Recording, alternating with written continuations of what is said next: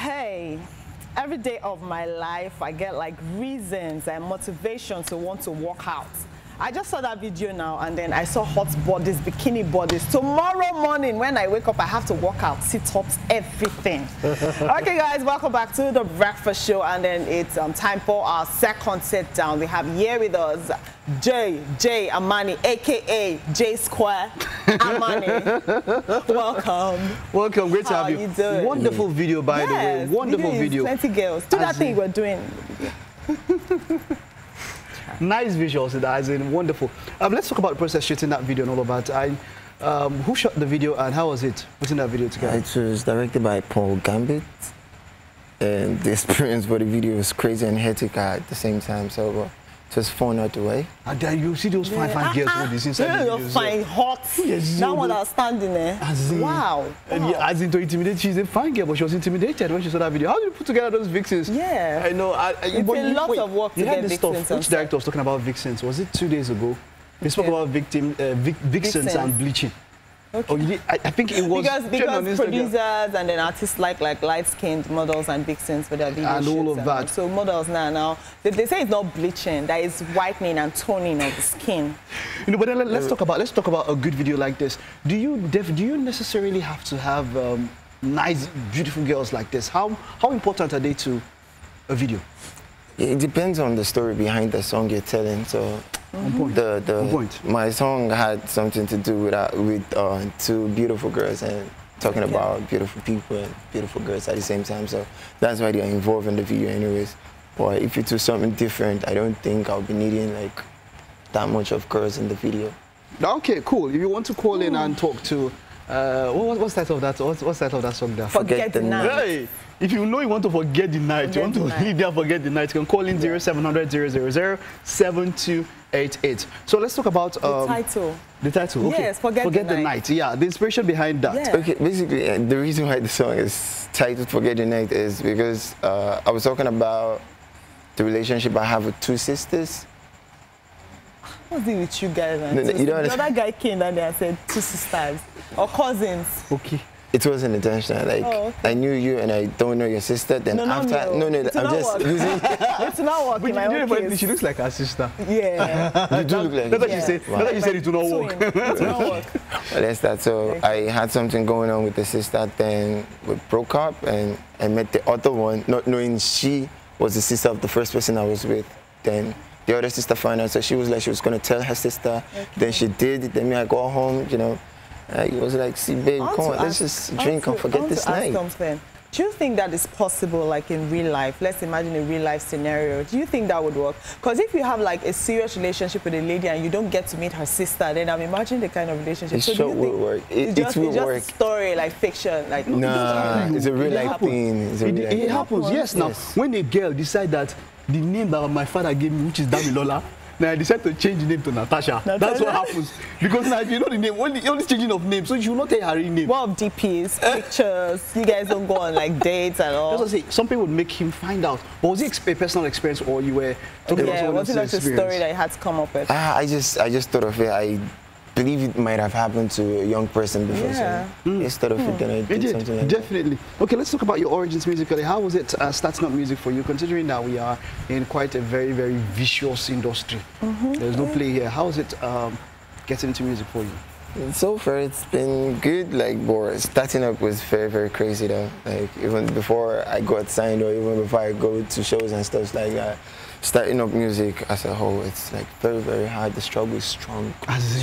Now you're signed to a label, right? Yes. Which label are you signed to? JLB Music Group. Okay, how were you discovered by the label? Because that's something that is not, you know, it's not so easy to get signed up by. Yeah, the owner of the label, she's done stuff. Yeah, she's done stuff in Nigeria. Justina Omoti Sexy, the lady that sang one song then. Yeah, I remember. Sexy. Yeah. Anyway, when you thank you. That's Racheal or something. Yeah, oh, that name, yeah. And Justina Omoti Sexy, yes. Yeah. So, and I've been dancing for her since when I was 13. So, and the spirit I normally sing for her, she'll be like, oh, yeah, you good.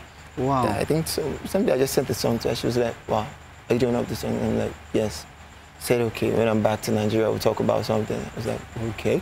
Okay. Wow. So let me ask you, I know it's rare to have like artist, male artist and female record label owner. What's the nature of your relationship between you and your boss? Like I said, I've been dancing for her since I was 13. So she's like my big sis, my mom, my she's mentor. Everything. Not everything. No, like mentor, sister, she's like your mother, mommy, mother or mommy, mommy, mother. Yeah. Okay, but then now, since let's juxtapose, let's compare before signing for the label and after signing for the label. How has the label helped your career? They have like big time, and right now I think my sense of music has really changed, unlike the way I started before. When I got into the label, she taught me a couple of things. She sings too, and she does it professionally as well. She talks around and stuff. So, like how to put in music, how to put in the right words and where it is, and you know, not just to sound like everybody else, to have your own particular style and stuff. So what is your own particular what's style? that style? That unique sound that you have? I think I'm just a storyteller. Okay. Like I have every of my song, I have something to tell you. Like it's not just a song, yo, come dance and dance and dance and stuff. No, even if it's the come dance, there's something behind the dance. Just like shy and forget the net. Let's talk about dance. Let's talk about what's the story behind dancing? Because I think you started dancing before music, or was it music before dancing? Doing both. Okay, so let's talk about dancing. Did you go for competitions? Yeah. Did you do it professionally for a while before music found you? Or?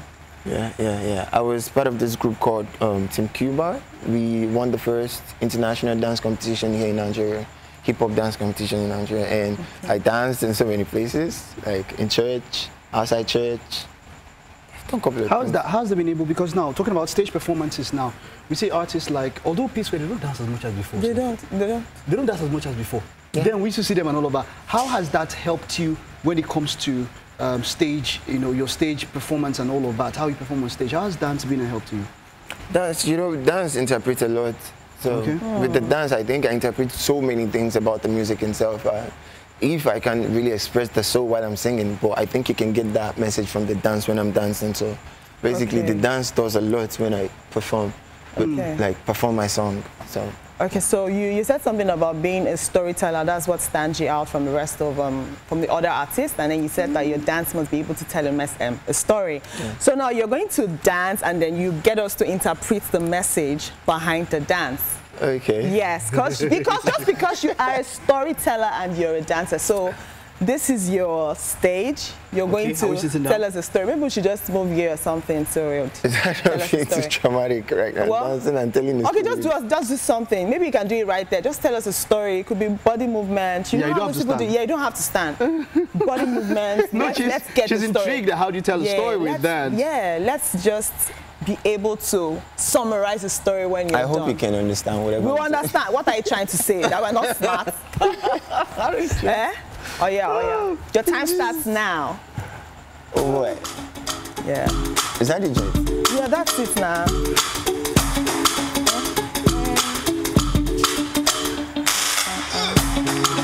Wow. Okay.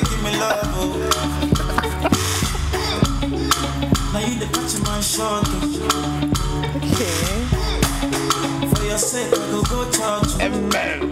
Are you sitting down? So what is the story? And now, she has given now MM has to give us the story. Can you now tell us the story? I think you just did the pana thing. For your sake, I did. No, I'm like, wow. Racheal is lost for words. Got me like, well. Okay, I think you just did Ademad over you. You Ademad. I like the other part saying, wow, nice. Give me that look.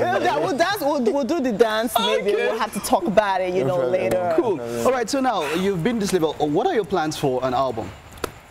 Yeah. If you ever have any plan like that. Yeah, I do have plans for album, but firstly I'll be dropping an EP sometime this year. How many tracks in the EP? Might be like 6. Now, won't be that. What is EP? Yeah, EP. Okay, You know they always have different interpretations. No, what is your definition of an EP? And then what's an album? Like, is an album for me. I think when I'm dropping an album, I'll drop like basically so many songs and songs that have different content in it. How many songs will you have on an album? In Nigeria, I don't think I can do No, not Nigeria, it's you now. Okay, for me, if you leave me to drop a song, to put up an album, I think I'll be having like 21 songs in it. Okay, and your EP 6. Wow. Yeah. Okay, so it's a number of songs that really makes it that makes it that different. way for us, yeah. Oh. Okay, so when are you planning to put out the EP? Said this year? Yes, like when this year? I don't know, maybe late this year. Do you have all the tracks, or you're still in the process of recording the tracks for the EP? I have couples down already, but I'm still working for more. Like, so how many tracks do you have out now? How many tracks do you have? I have, I don't know.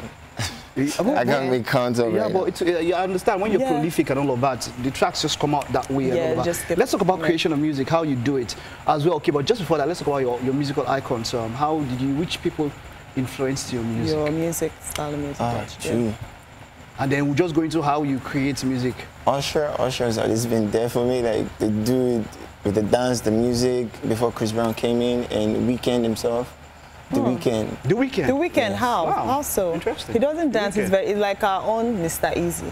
Very easy somebody. If you notice, The Weeknd, whenever he drops a song, the story behind the song is very heavy. Now we get it. So that's the reason why I think I like The Weeknd and Wizkid. Now everybody knows like Wizkid. Wizkid inspires because of his melodious sound and how, you know, play with the sound and stuff. So Wizkid. What of the hair? There's always a mentor for everything that an artist has on. This hair? Yes. We don't want to know the story of it. Let's leave it. Let's move on. Okay, so how do we hit you up on social media? How do fans out there or people keep in touch with what you do, up to with anything you have coming up? You can follow me on Instagram. I am Jamani. Twitter, I am Jamani. Snapchat, I am Jamani. I am J-Jamani. Great one. Thank you very much. About some wonderful video. Yes. I think that whenever you have that nice segue of dance and music together, it gives it content. Very cool. Like, okay, but then you're taking us out with that performance, right? With that song. Forget the night. We'll go off this light. But there's a way the night. Rachel, I don't want to be with him in this night. Let's just go now that Can't you just help me with the fair vixen in the video? You just be there. The vixens don't wear skirts. They do? Don't skirts. Okay, it's been a wonderful show. Thank you for being a part of the show. We will see you tomorrow, but then not until J-Jamani takes us out with Forget the Night. It's going to get dark in here. Okay, J-Jamani, this way. Just take the whole stage and forget the night. Dance anyhow. If you want to